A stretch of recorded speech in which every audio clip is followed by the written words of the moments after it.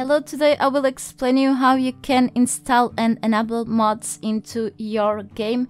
So once your game launches, of course you come here, it's easy, to the mods section. This may take a while to load sometimes. Maybe it will depend of how many mods you've already installed into the game, or maybe not.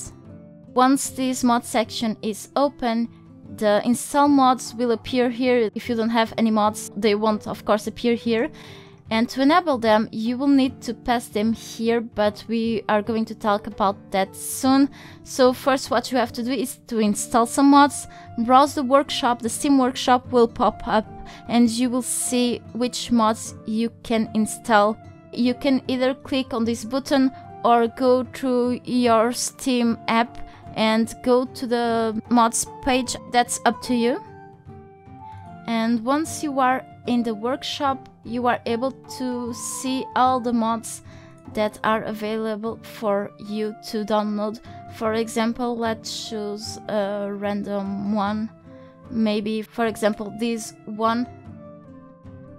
And once you are in the page of the mod, hit the subscribe button and Steam will download it for you.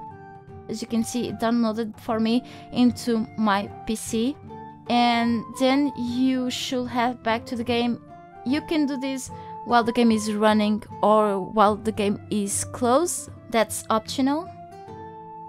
And back to the game, just in case you've downloaded mods while the game was open, what you have to do is to refresh this mod section.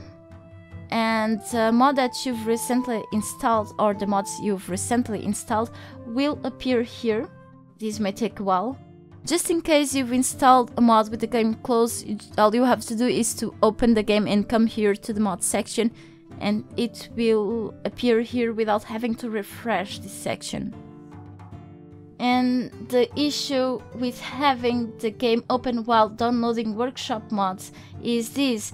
This may happen. You won't be able to select any of the mods without restarting the game, so you will have to shut down the game after installing a mod.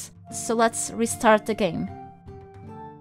Once you are back to the game, head over again to the mods section and you will see your new mods installed. You should select them and drag them to this area. Well, actually not drag, just click on this arrow and it will be here, so it is enabled. And for example this one and this, just in case you are playing in single player mode, you don't really have to enable them through a specific order, but if you are trying to join a server with mods installed, you will be having to enable these mods through the right order, the same order that they are installed in that server. And I will show you how you can know that, how you know which mods are installed and through which certain order soon, just in case you are trying to join a server.